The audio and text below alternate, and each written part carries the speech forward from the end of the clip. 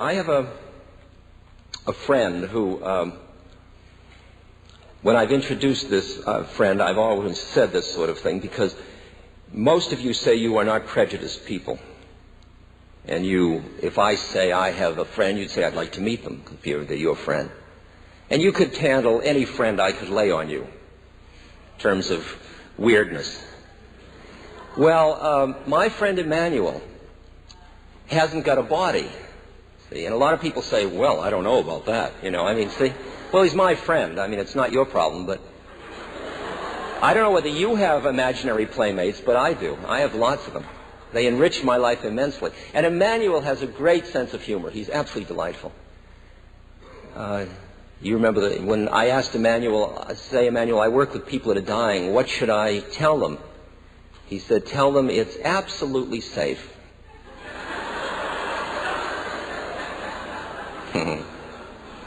Who wouldn't love somebody like that?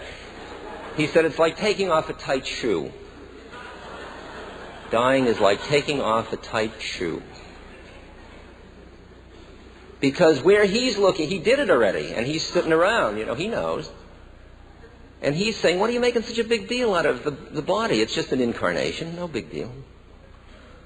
Well, what happened was that I had gotten, throughout those years, I was busy sort of putting down my physical body and my personality. I was so neurotic, and my body was not quite what I wanted it to be, and I just figured I'm going to get out of this.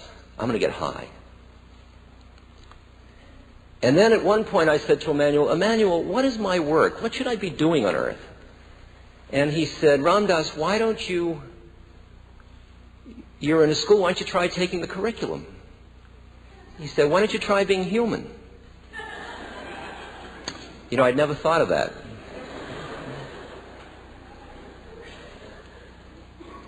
Because as far as I was concerned, my job was to push away my humanity and to get high. And I'd get high in any way I knew, and then I'd see it all, and I'd be wise and far out. And then I'd go back to my room, and I'd come back into my humanity. And I'd yick. And so I realized that that I didn't take an incarnation by error. In fact, there are no errors in the game at all. Not any errors in form at all. All form is lawful. It's all lawful. There's no errors. And what's far out is as long as you identify with that part of you that is in form, you are merely a lawful happening. You can talk free will, but it's nonsense. That's not free will. That's all lawful unfolding. When you decided to come here tonight, that thought didn't just come out of the void. It comes out of this, which led to this, which led to that, which led to that. All your thoughts, your body, this is a 1931 model that is decaying in a perfectly lawful and orderly fashion.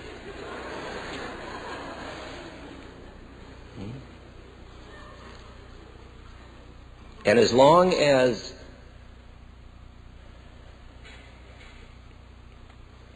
I identify with all of this, I am merely lawfully unfolding. And Emmanuel said to me, you have your choice. Do you want to be the victim or the creator? Because as long as you are the incarnation only, you are the victim. You are being had by the law. And you feel yourself caught in stuff that's just happening to you. You didn't ask for it. If you think you are the form.